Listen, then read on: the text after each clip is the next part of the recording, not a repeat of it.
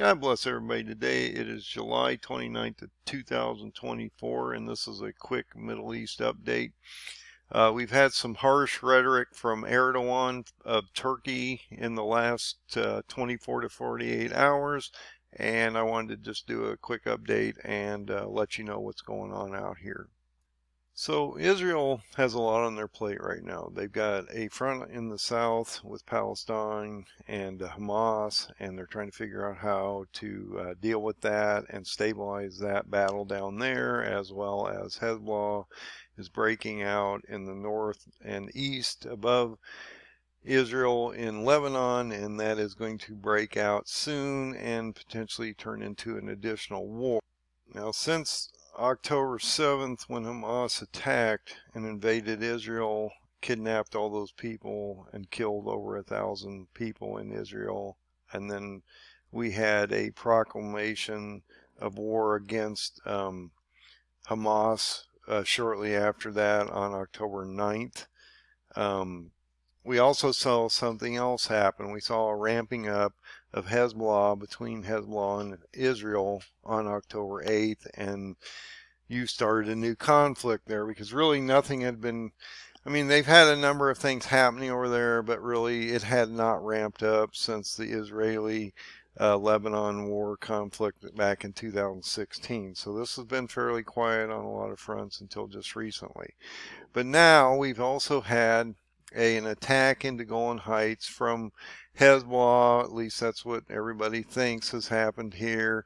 It killed a number of people, children and things on a soccer field and different things like that. And so there's going to be some retaliatory strikes from Israel into Lebanon, into Hezbollah, and we've also had a number of high-level ranking officials and military leaders in Lebanon die here recently, and so this has been ramping up. But the thing I really wanted to bring to your attention is we have new rhetoric from Erdogan that's going to start to ramp this up even more.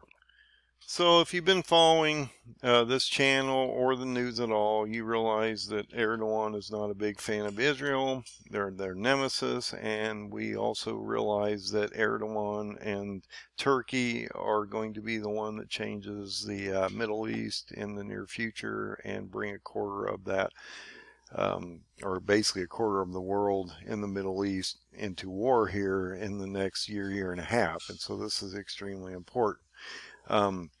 Turkish president believes that Hamas is not a terrorist organization. He probably also believes that against Hezbollah also, and so it's going to be interesting to see when Turkey does invade down into Syria, down into Lebanon, through Israel, to Gaza, to Palestine, how he's going to be looked at when he goes down through there with all these radical different groups and things like Hamas, Hezbollah, the Houthis, and things like that. Now, based on everything that we know in the Bible, these countries don't really get along, but they will unify to destroy Israel, and so that's extremely important. So the thing I wanted to bring to your attention is Turkey's Erdogan has threatened to invade Israel over war in Gaza as the regional tensions grow. And I believe this will be more of a situation problem as we move forward, because this ramp up between Hezbollah and Israel is also taking place, and this is going to break out in a major way soon. So Turkey has been extremely vocal in a number of ways. We've done multiple articles and multiple videos about how Turkey's been threatening Netanyahu and calling him Hitler, and how he's basically wanting to go down and help the Palestinian people because they're not getting enough aid. Now you've got this additional front moving in Lebanon, and so that's an additional problem. You've also had the Houthis literally attack into Tel Aviv through a drone, and so this is all ramping up in front of us.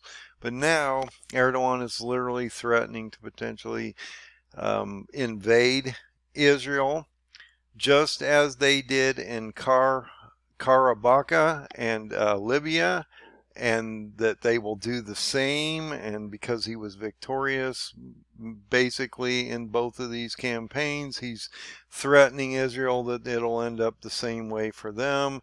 And so I just wanted to bring a little bit of this information to your attention so that you're aware of what's going on out here. It indicates that Jerusalem and Ankara traded sharp barbs on Sunday, with President Erdogan seeming to threaten military action against Israel as tensions heated up between Jewish state and the Iranian proxy group Hezbollah. Israel fired back and said that they warned Erdogan that his fate could be akin to the former Saddam Hussein, which was the Iraqi president that was literally hung. And that changed that whole dynamic over there. Actually, it was pretty stable, even though Saddam Hussein was a bad guy.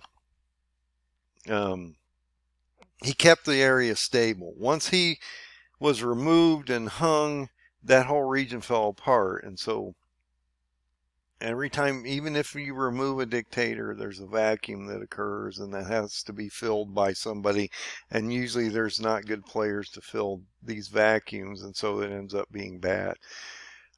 Indicates that Erdogan is following in the indicates that Israel states that Erdogan is following in the footsteps of Saddam Hussein by threatening to attack Israel. He should remember what happened there and how it ended, by hanging. And so they're basically saying, look, you might end up in the same place, Erdogan, if you try this. And so this rhetoric is getting extreme, and this is going to boil over into a war, as it always does. Israel Foreign Minister Israel Katz wrote in a post on X in which he linked a photograph of Erdogan and Hussein. The Turkish foreign minister on Monday compared Prime Minister Benjamin Netanyahu to the World War II German Nazi dictator Adolf Hitler in a post on X. Just as genocidal Hitler ended, so will genocidal Netanyahu, the post stated. Just as the genocidal Nazis were held accountable, those who tried to destroy the Palestinians will also be held accountable, it added. Humanity will stand with the Palestinians. Turkish Foreign Minister Hakan Fidan wrote on X that Erdogan had become the voice of humanity's conscience. Oh man, is that saying a mouthful? Yeah, like Erdogan is the humanity's conscience, as he's genociding the Armenians, he's genociding the Kurds, and he's getting ready to go down into Iraq, into Iraq, Syria, down into Lebanon, down into Palestine, and down into Egypt, and all these other things. And before he's even done, he's going to remove Iran as a power. That is a mouthful to say. But anyway, the international community doesn't get much, and so this is why we're here. And that's one of the reasons Trump and a lot of us aren't really big on the UN, because if you look at the UN's mandates, a lot of times Israel is always getting the shaft, basically. So it's just the way it works, guys. Nobody likes Israel. It says here, international Zionist circles, especially Israel, who want to suppress the righteous voice, are in great alarm. History ended the same way for all genociders and their supporters. Well, maybe you ought to think about that, Erdogan, because you're a genocider also. Erdogan said earlier on Sunday that Turkey might enter Israel, an invasion, as it has done in Libya and Karabakh, but did not specify the type of intervention he was suggesting. Now, I want to suggest something here, and I've talked about this many times. For Erdogan to get to Palestine, he has no ability to get there other than through Israel. Because if you go down into Syria, down into Lebanon, then the only way to get to Palestine from there is to go between Jerusalem and Jordan, which means he has to go through Israel. So to help the Palestinian people, he doesn't have a choice. He can't really go around and to fly everything in and try to deal with that on an air type transport system basis is not going to work. So he's going to need armor, and that's going to have to be driven down through there. He can't go around Jordan and different things like that. He's going to go down into Lebanon. He has to help Hezbollah and the Lebanese people as that breaks out, as well as he has to go down into Palestine and help Hamas and the Palestinian people. Now, how will these radical groups like Hamas and Hezbollah interact with Turkey, and how will Assad deal with Turkey as they're trying to normalize their relationships? And that's always been on the rocks. And so will Assad actually allow Turkey to go down into his country, or will that be also an additional front of war that Erdogan will have to deal with before he gets down into Lebanon? The article goes on and says Erdogan has been a fierce critic of Israel's military campaign into Gaza to destroy Hamas, began discussing the war during his speech praising his country's defense industry. Erdogan states, "We must be very strong so that Israel can't do these ridiculous things to Palestine, just like when we entered Karabakh, just like when we entered Libya, we might do similar to them." And he's talking about Israel. Erdogan told a meeting to his ruling AK party in his hometown of Rice, "There is no reason why we cannot do this." Let me restate that. There is no reason why we cannot do this. And so then you have to make the question, is he going to leave NATO to deal with the Palestinian Lebanese problem because he doesn't want to be in NATO and he doesn't align with them anyway, and he's a dictator, just like Putin, just like Xi, just like all these other guys.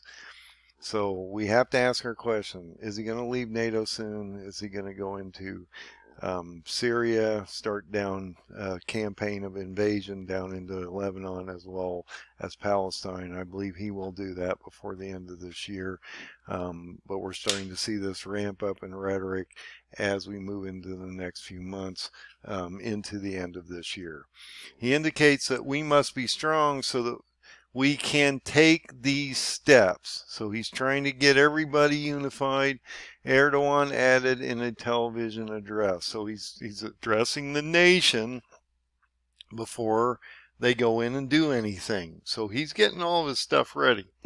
Another thing that Erdogan has to deal with here is the delivery of the F-16 packages and the jets from the United States. And so he's going to get all this stuff in place before he breaks out, because he doesn't want to be shorted on these different fronts and things. And he needs those jets to control the airspace over all this area, over these areas that he's getting ready to invade, go down into Syria, Lebanon, through Israel, which Israel has a huge air force, and so air superiority is going to be extremely important over there, and so he needs to shore this up before that happens.